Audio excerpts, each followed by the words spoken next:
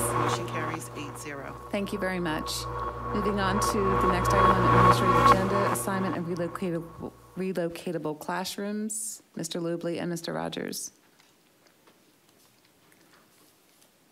This is a action item. The report was given at the last meeting, so if my colleagues have questions for follow-up before we take action on this, please raise your hand. Ms. Mello? Wrong. I was on the wrong agenda item. Ms. Delmont-Small? Great. Hello. Hi. Okay, so I went through, thank you very much for the information. Talbot Springs Elementary School, in addition to the 5-unit module, they also have portables number 189, 188, and 216.5, maybe that's the 5 module one, that are able to be moved. Why are we only moving the one modular structure when we have needs throughout the system for additional relocatables?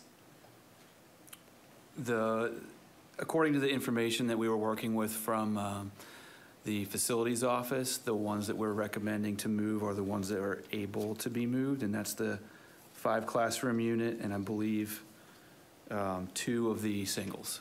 Okay, because I went through and I double checked that those 3 that so those 3 are all the ones that are being moved then, or we're just moving from Talbot one single? Springs. So, but we're leaving one that still can be moved? Because I went to the same list you did to make sure. So I was wondering, could we add that and give it to one of the schools that's requested a relocatable that we haven't been able to provide to them? We can reconfirm the list with our building maintenance department. When we initially checked with them, they indicated that the 5 classroom modular and the 2 portables that are up front of the school out by Whiteacre Road were of the age and condition to be moved. The 3 in the back were older and were not recommended to be moved, but we can follow up with them specifically on those to see if they do feel like they could be reutilized at this point. That would be great, because again, if we can give some additional capacity elsewhere, I think it would be appreciated. Understood. The other question that I have is with regard to the different programs that we have throughout the system. And this is not for now, this is for Dr. Martirano. The board really we don't holistically see the impact of the different programs and where they're placed throughout the system. I think that this is a conversation that the board needs to have in public with staff to get an understanding and what the plan is and how we make the decisions as to where these different programs are located, because I think it will help inform us as we go to through the redistricting process, as well as we deal with the capacity issues throughout the school system, and also advocate for additional funds from our funding authorities. My reaction is yes, we can do that, and that's, we'll define more information, because we do contain some of that on page 3 of the attachment 2, if I'm following correctly, based upon the programmatic needs and some additional support. So there is a deliberative process where those programs go and how we make those decisions. I have no problem bringing that forward to the board. Okay, because if you do have sort of the criteria used and how it was done, if you could provide that to us, I think it would help inform us, because this is something I think that we, even though it impacts the school planning office, it's really on the programmatic side. Exactly. I think that we need to be better informed of that. Thank you. Thank you. Centennial Lane asked for one of their portables to be replaced because it's in disrepair, one of their portables, and I think we just got an update on that portable.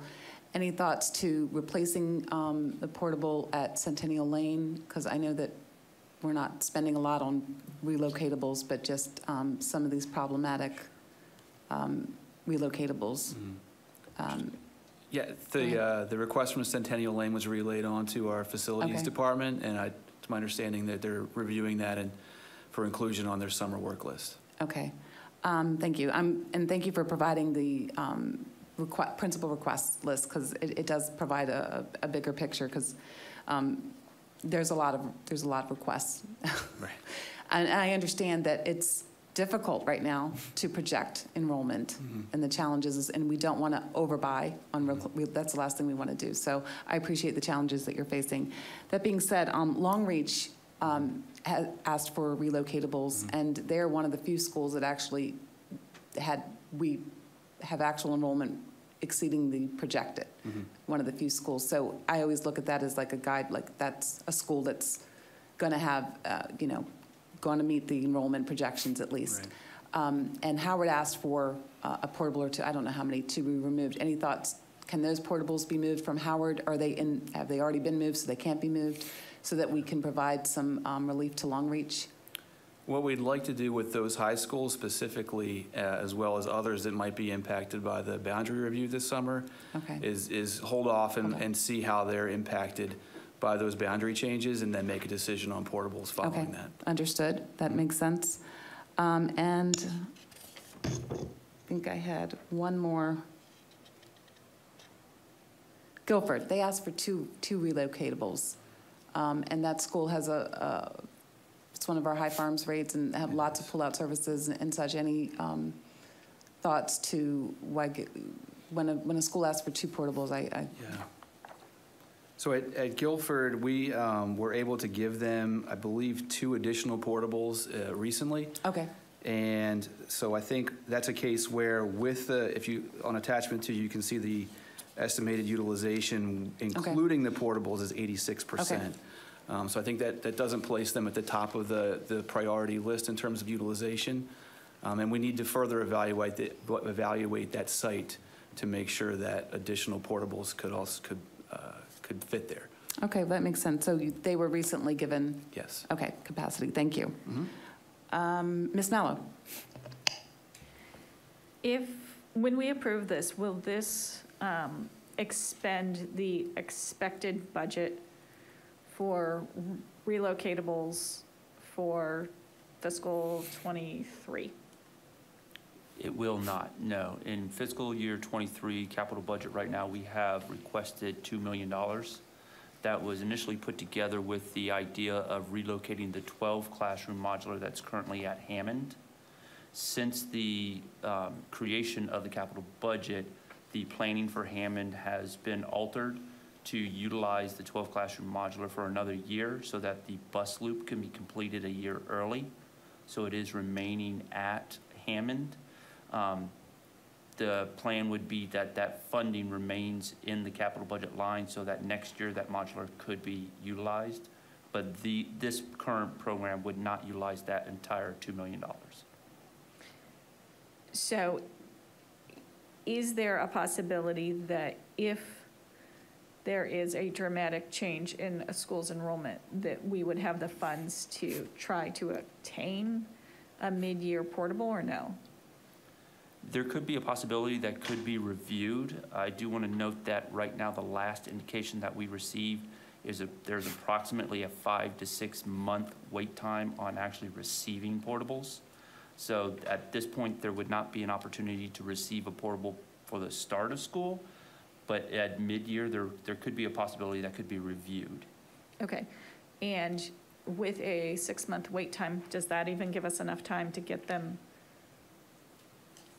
Well, are we buying any right now, or just relocating everything? Just relocating at this point. Okay, so we don't have to worry about the supply chain issues? Correct. Fantastic. Okay, with that, I'll move approval of the recommendations for the installation of relocatable units for the school year 22-23. Yep. Second. I have a motion by Ms. Mallow and a second by Ms. Watts to move approval of the recommendations for installation of relocatable units for the school year 2022-2023. Ms. Delmont Small? Yes. Dr. Liu? Yes. Ms. Mallow? Yes. Mr. Banez? Yes. Ms. Mosley? Yes. Ms. Watts? Yes. Dr. Wu? Yes. Ms. Catronio? Yes. Motion carries 8-0. Thank you. And just a request, if this principal requesting could be part of the report, I think it really helps. Okay. In framing the, the rationale and why, and it just gives a bigger picture, so. Not a problem. Thank you. Thank you.